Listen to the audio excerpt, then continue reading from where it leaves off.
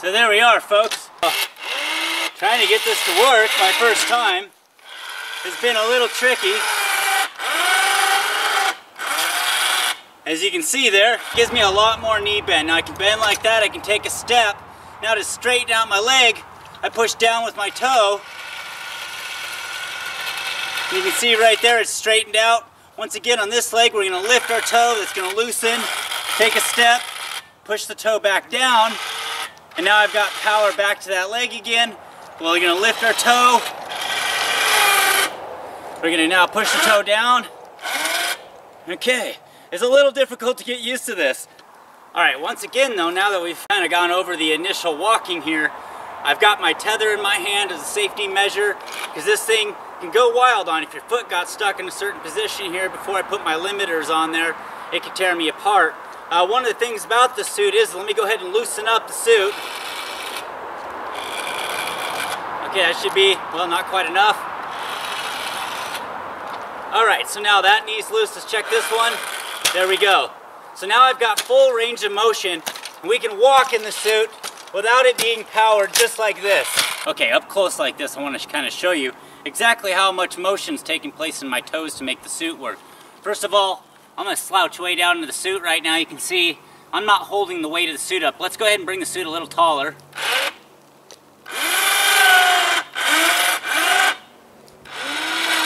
Okay, so that's both legs now extended all the way up. You can see shoulders, I can put my hand between my shoulder and the harness now.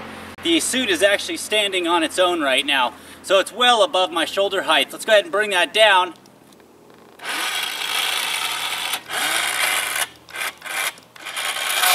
Alright, so I can readjust now into the shoulder harness, bring it down a little lower.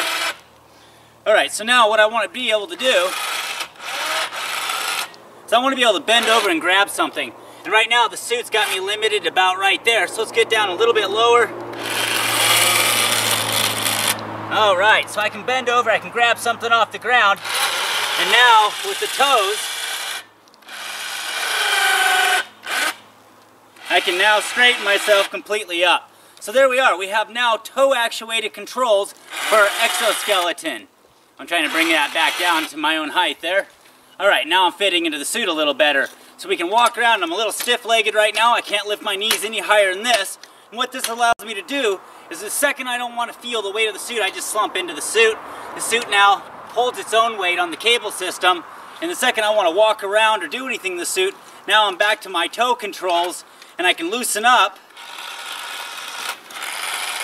just like that, and now I've got full range of motion with my legs, so I can walk almost like normal, and now we can get into a position, use our toes to power back up again. So there we are.